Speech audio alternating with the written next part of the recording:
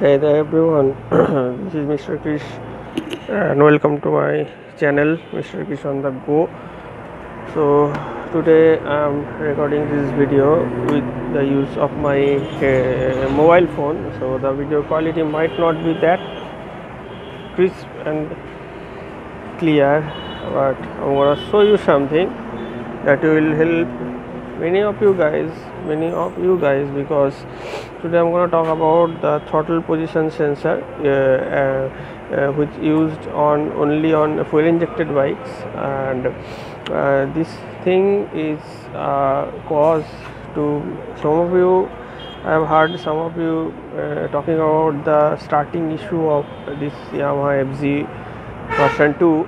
So I'm going to show you how throttle position sensor works on this bike, and also in others. Say this thing is same for all the full injected bikes.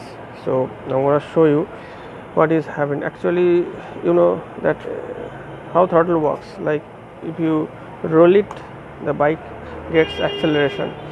So this throttle position indicator, this throttle is connected to the throttle body, which is located. Let me show you. Which is located here. This thing, when you roll the throttle, this thing also rolls, because this wire, you can see this wire, this particular wire is connected to the throttle, and it rotates this part. This is called throttle body. This gives the acceleration to the bike. Okay, so the throttle position sensor actually located in that portion. So what happened, let me focus. Okay, so what happened, I'm going to show you what this throttle position indicator with this throttle position sensor does is, when your bike is in throttle, when your bike is not in throttle, the throttle is fully released. You can turn on the bike.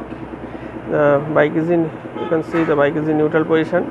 Engine kill switch is engaged, and if you don't touch the throttle and just push button to start the bike is started, as you can hear the noise. Okay, so what throttle position indicator does is, when you roll the throttle and try to start the bike, it will not start. Like your throttle is engaged, like you have rolled the throttle. You can see these bars. I am rolling the throttle. At this time, if you want to start your bike, you can see bike is not starting. If you roll it fully, you can see the bike denies to start. So when you release the throttle, when your throttle is fully free, your bike will start very easily. You can see the bike starts. So I am talking about the problem. Some people facing the problem or the starting problem of this bike. When in carbureted bike, mostly what you have to do, you have to just twist the throttle slightly to start the bike. That helps the bike to roll the ignition quickly. But in case of these fuel injected bikes, you do not need to roll the throttle. Just release the throttle and start the bike. For some people who's trying to start the bike rolling the throttle, for them the bike will not start. This is the prime problem for this thing actually. So this is a very important thing. This is a sensor called throttle repositioning sensor, which connects to the ECU of the bike, which prevents the bike to start. When you twisted the throttle, the bike will not start. This is the main thing. So this is, you can say, a safety feature, and anything like that. Any emergency situation, when your throttle is on right, twisted, and you need to start the bike, your bike will not start. So this is basically it.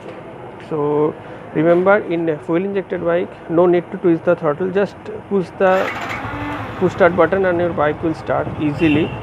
In case you have a carbureted bike, like I have my Avenger 220, So for Avenger 220 I need to twist the throttle a little to give it a beams, give it a chunk, give it a power to wake up. But this doesn't need that, just only put it. If you ever twist the throttle and try to start your bike, it will not start. So this is the thing. I hope this is a small informative vlog for you guys. Hope you like this video.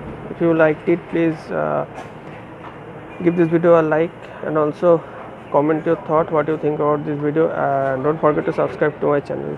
Bye bye.